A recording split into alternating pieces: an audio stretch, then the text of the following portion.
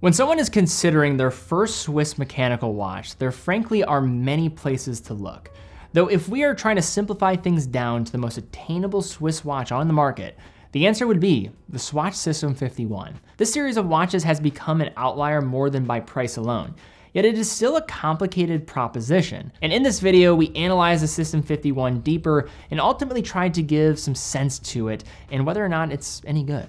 Now, when you hear the name Swatch nowadays, we find ourselves immediately jumping to visualize their now notable brand collaborations.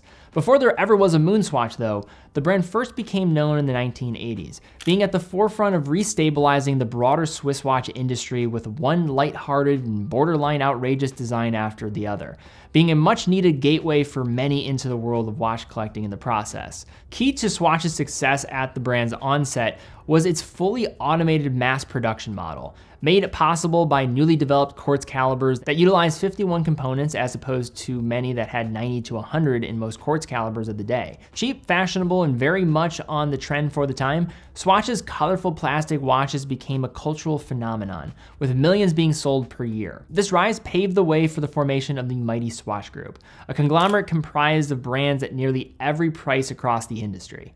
Now, while Swatch had dabbled with mechanical timekeeping before, the Sistem51 presented something different when it was announced in 2013, aiming to bring the high-efficiency mass production model that enabled the brand's incredible success with quartz-powered timekeeping in the 1980s to the world of mechanical watches in the 2010s. The Sistem51 stats were impressive. Constructed in a purpose-built facility in the Swiss Jura Mountains, produced completely by machine from only 51 components, all while providing an impressive 90-hour power reserve. The earliest examples of the watches utilizing the caliber were also surprisingly inexpensive at around $150. For many enthusiasts, this sounded all well and good. However, the burgeoning legions of watch enthusiasts of the time found themselves puzzled, as the Sistem51's more disposable approach contradicted a core premise of why many came to appreciate watchmaking in the first place. Now, on display for this video, we have a $175 Sistem51C in a plastic case. So let's begin first looking at the watch generally, and then I'll conclude with sharing some of my final thoughts on the Sistem51, as it's not necessarily a straightforward concept. Now, we will obviously get to the movement, but what makes a swatch is how they feel on the wrist. In this instance, this plastic case swatch feels very much as you'd expect, wearing extremely light and relatively comfortable because of its silicone rubber strap and simple buckle. It can be mildly awkward despite its weight for those that have smaller wrists, including myself, given how it rests on the wrist and how long that strap tail is going to be. As another note, Swatch utilizes a special lug attachment that won't allow you to swap straps to anything other than another Swatch option. Measuring 42 millimeters in diameter, 13.3 millimeters thick, and a 50.3 millimeter lug to lug, the Sistem51 is a larger watch by 2023 standards. Still, given its material and its quirky presentation, it manages to work on more people than it probably would otherwise if it was more of a traditional approach.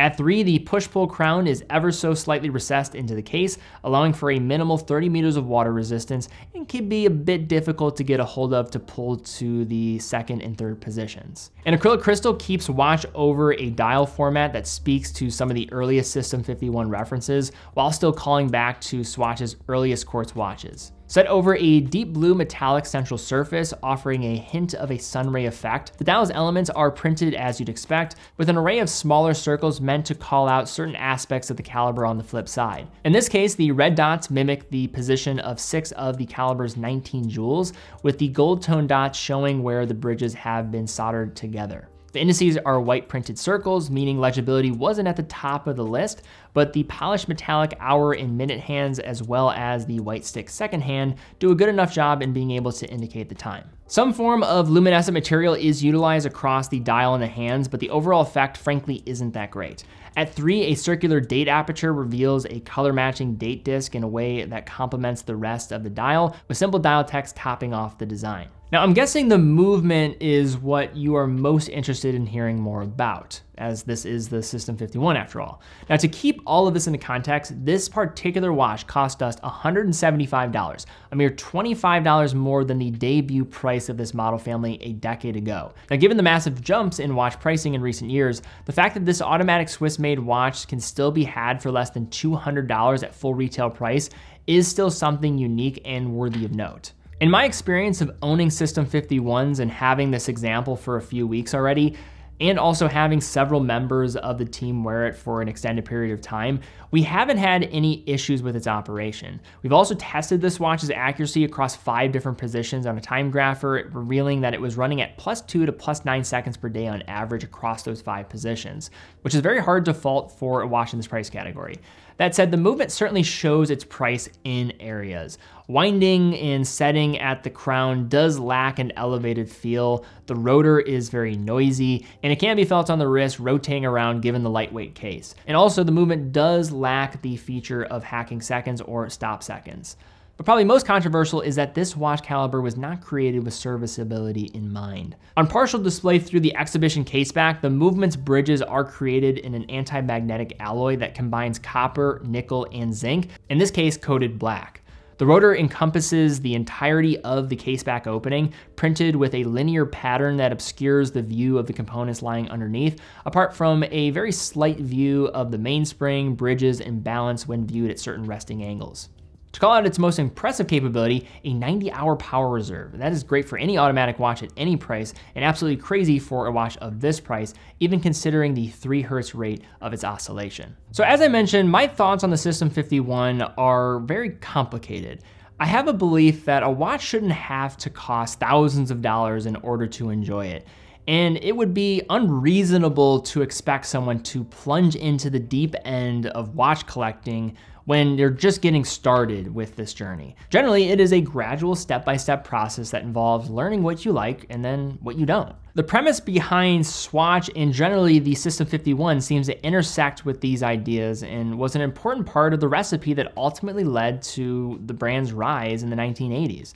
So often we forget how crucial the gateway watch is to ignite the passion that eventually leads us to be an enthusiast/collector. Swatch has been doing that for many people over generations, all while being pieces you can go back to time and time again when you tire of the never-ending cycle of seriousness that permeates throughout many parts of this industry. Watches like the Sistem51 certainly aren't going to blow you away when it comes to their build quality, but they are relatively inexpensive and serve as a suitable option for a segment of the watch buyers out there who are looking for the familiar Swatch looks with an automatic caliber on the inside. And for that, I really appreciate what these watches represent. Yet here's the #1 issue I have with them. Watch collecting in the 21st century is a romantic idea led by emotion more than logic. Mass production and disposable products are pervasive throughout nearly every industry we come across. When we hear the story of a watchmaker disassembling a mechanical movement for service to live on for another decade, or hear a story of an heirloom piece getting passed down, it resonates and further justifies our stance that maybe we aren't crazy for collecting these little objects. With the Sistem51's hermetically sealed case and the absence of the traditional watchmaking assembly process, whether justified or not, some will find the watch is a different proposition altogether that has its place, though fails to connect in the same manner. Is that a rational stance? I'm not sure, but rational reasoning probably isn't a reason why we're even talking about this subject to begin with.